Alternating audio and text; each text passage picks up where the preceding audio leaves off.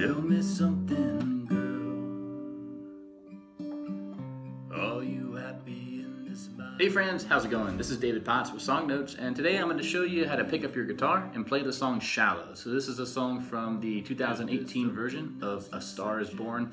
I saw it a few nights ago. The movie is just in my head, and this song especially. So I wanted to work it out and show it to you. It's a fun one to play, and there's actually some really cool finger picking stuff going on here in the intro and the verse. And I'll also show you a cool, nice ways to simplify things if you just want to get a sort of baseline version going that you can sing and strum along with in no time. So keep on watching, and as always, you can check out my website, playsongnotes.com, for the notes and tabs for this lesson. And I also have a link to a printable version that's handcrafted by me. It not only shows you the lyrics and the chords, but it uses my notes as far as teaching you how to play this song and how to go about learning some of the more difficult sections. And I also have all my notes and tabs for the simplified sort of arrangements I've worked out for some of the finger picking stuff there. So it's just a few bucks. You get access to this and all my other recent lessons as well. So that's a great way to support me in this channel, and it helps me keep the lights on and inspires me to keep making these lessons. So check that out, playsongnotes.com. And otherwise, let's get into this lesson.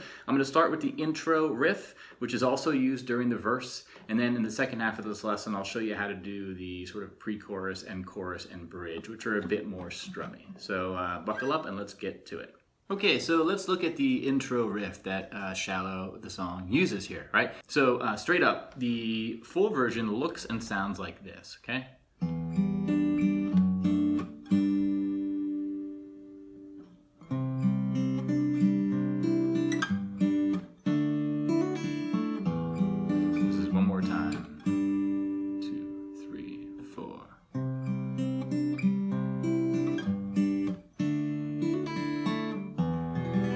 Okay, so that's basically the full tab that's repeated in the intro for both verses as well for this song.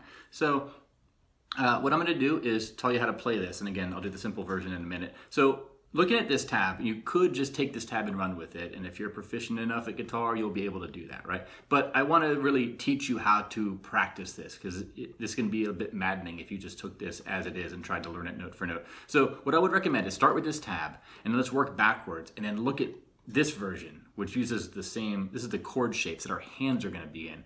And whenever you learn finger picking songs, it's important that you don't just study the tab for the finger picked version of something. You want to sort of think in your mind to work backwards and ask yourself, what are the chord shapes my hands should be in while I'm playing this? So we're going to go from this to this, okay? Again, from this back to this. So this is where our hand should be while we're playing this, okay? So first up is this E minor chord. So let's look at these first three chords here. So the first three chords are an E minor, okay, and we're going to use this voicing where our ring finger is going to be on the 3rd fret of the B string here, okay, and actually our ring finger is going to be here for these first three chords. Check that out. For this E minor, for the D over F sharp, and for the G, our ring finger is staying perfectly still.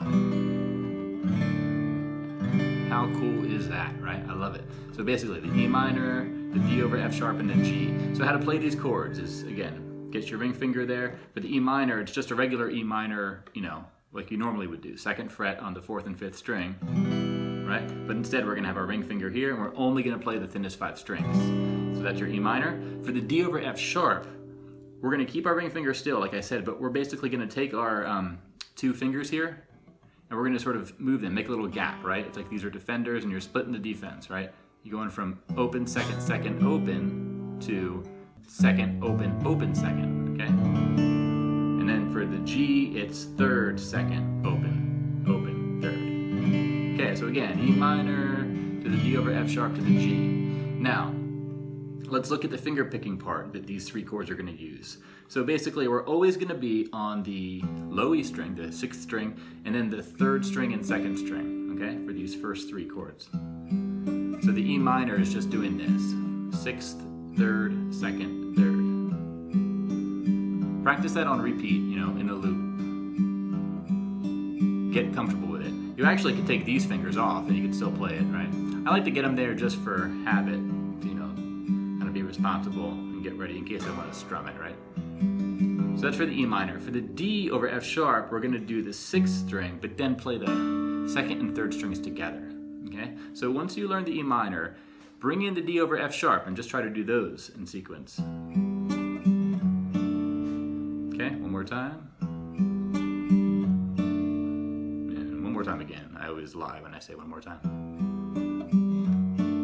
Okay, and then for the G, we're gonna pluck those 3 strings, the 6th string, 3rd and 2nd string all together. Okay, so those 3 chords in sequence.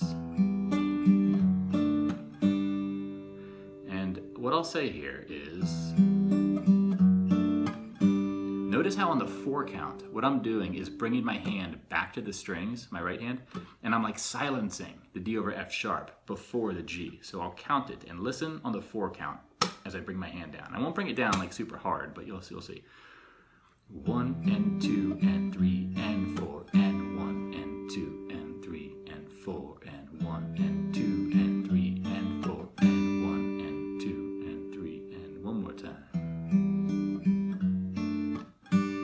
Okay, that's a nice little technique. It's not really exaggerated in this song, but it's a good one to sort of to do, I think, to get this effect. It makes the G more punctuated, right? Because you're killing the sound before the G. And music is all about the contrast between noise and silence. By creating the silence, you make the next chord that happens stand out that much more.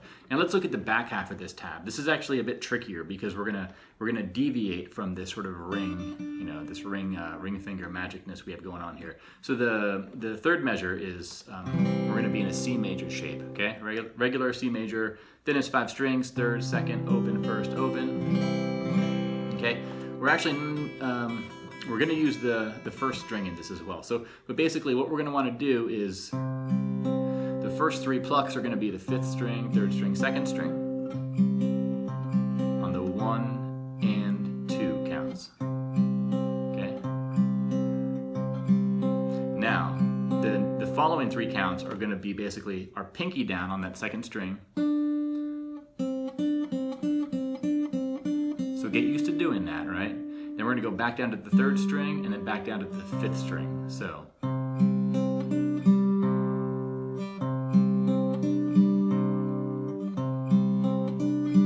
right, so 1 and 2 and 3 and okay. And then for the 4 and counts, we're going to do the open high E string and then back to the 2nd string, which is where our pinky should still be. So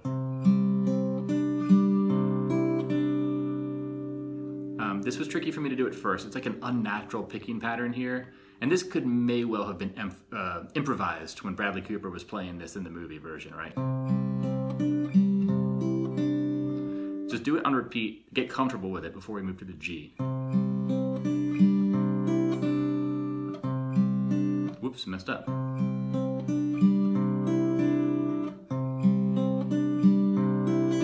when you get comfortable with that, we're gonna go to the G.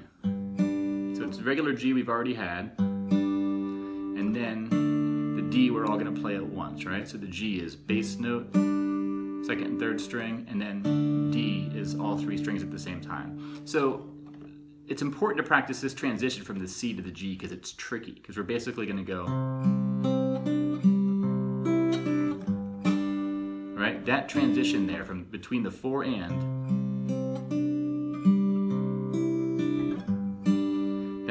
that's not a trivial transition, right? Because you need to get your middle finger here, or whatever finger you're going to use. I use my middle finger to that 3rd string for the 1 count, right?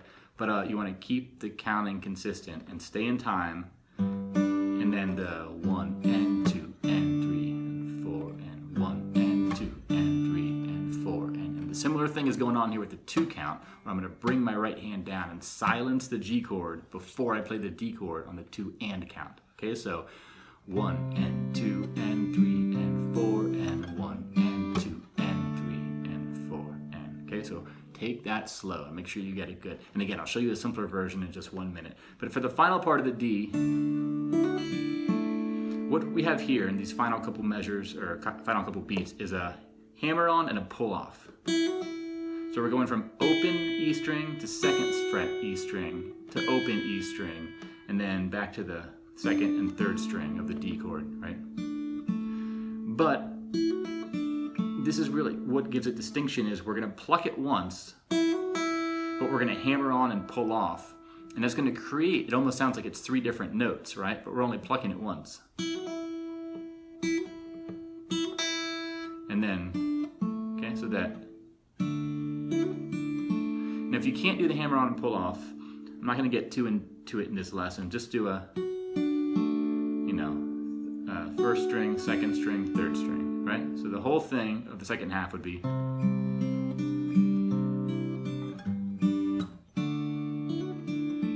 Okay, so that's how you play the riff part. And again, that's how Bradley Cooper is playing it. I think when I watched the movie, he was using some different fingerings at a few parts, but let's not worry about that.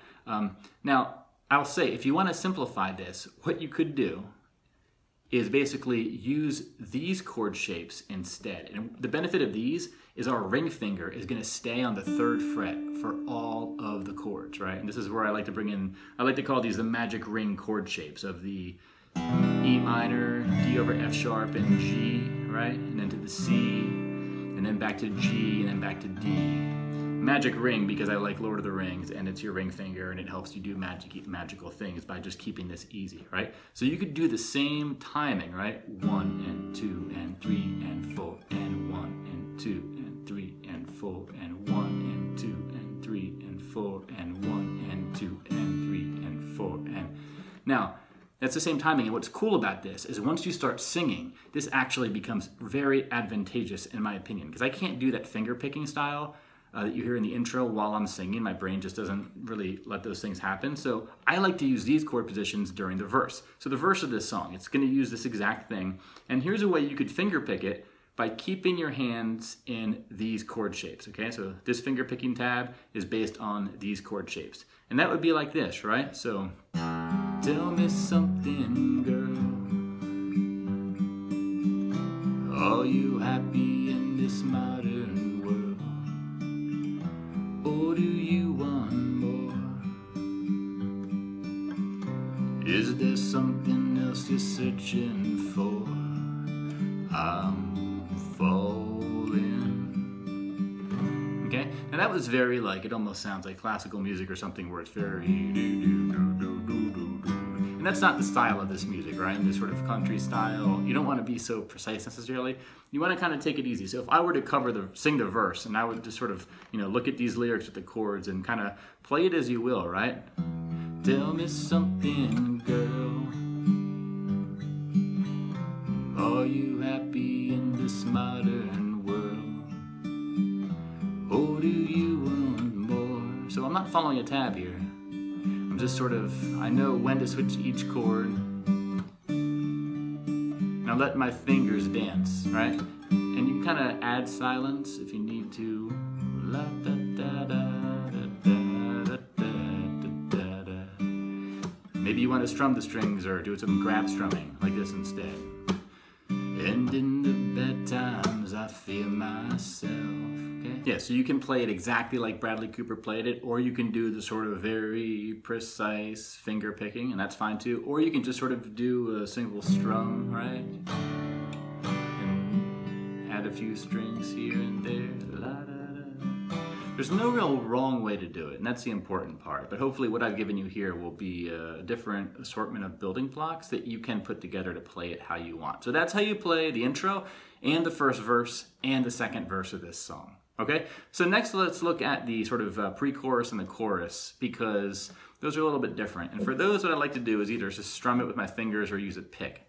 And I'll pick up my pick here, but let's look at the chord shapes we're gonna need. So, you know, a regular E minor is gonna be necessary. We'll need a D, right? We'll need a G. And we'll need a C, which we already learned. And the A minor, very similar to a C. The one weird one here is A minor over G. What I do for this one is basically take an A minor and just pick up my ring finger and put it in that G note. Okay, so A minor over G. And you'll notice that I have an X over the A string on the A minor over G. What that means is my ring finger right here is just sort of leaning into the 5th string. It's like touching it ever so gently right up here. And that's making the 5th string like not make a sound, it's muted. So that's cool because I can strum all the strings and that 5th string isn't making a sound. And that's good, we don't want it to, right? So A minor, A minor over G, right? It's also like a C over G. And then we have a B minor, which is second, fourth, fourth, third, second. This is a tricky one. It's a bar chord. You only need this in the bridge. Basically, we're gonna have to bar the second string, thinnest 5 strings with our index finger here. And then we're gonna do, you know, fourth, fourth, third. So second, fourth, fourth, third, second. Then we'll need an A major as well. So open, second, second, second, open. So these are the chords we're gonna need, right? We'll need these to play the song. So, okay, so the first part that we'll need the strumming is the pre-chorus, right? So this is gonna be, I'm off the deep end, watch as I dive in, they'll never meet the ground. A minor to D, heard us, we're far from the shallows now. Okay, so the pre-chorus is basically A minor, 3, 4 to D for 4 counts, and then the G to D to E minor, 2, 3, 4. And you play that whole thing twice.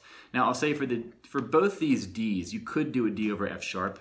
It's totally up to you. Sometimes I play it like that, right? Where I'll do a full D chord and I'll second, open, open, second, third, second.